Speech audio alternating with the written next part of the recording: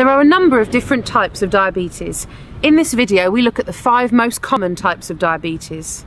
Type 2 diabetes is the most common form of diabetes amongst adults. About 85% of people with diabetes in the UK have type 2 diabetes. Type 1 diabetes is the second most common. Approximately 15% of people with diabetes in the UK have type 1. There are also other less common types of diabetes, including gestational diabetes, LADA and MODY. The risk of developing type 2 diabetes increases with age, meaning that most people that are diagnosed are either middle-aged or older. However, type 2 diabetes can develop in earlier adulthood or even childhood.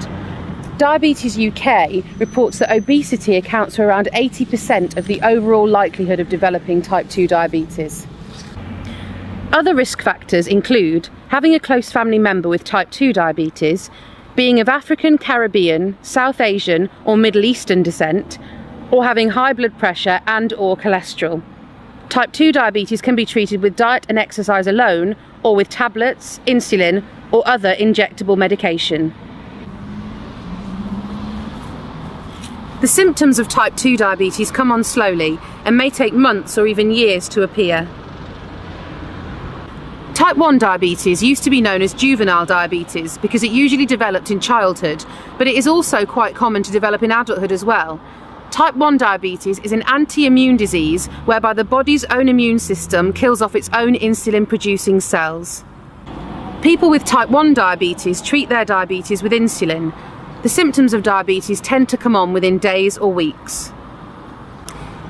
Gestational diabetes is a form of diabetes which specifically occurs during pregnancy. Gestational diabetes occurs in around 1 in 20 pregnancies. Treatment may be with diet and exercise alone, or maybe with insulin and tablets. Blood sugar levels should return to normal after giving birth.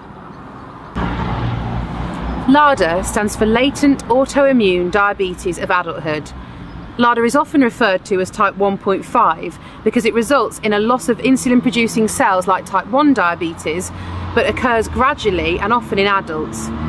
People with LADA may initially be diagnosed with either type 1 or type 2 diabetes before tests can confirm LADA.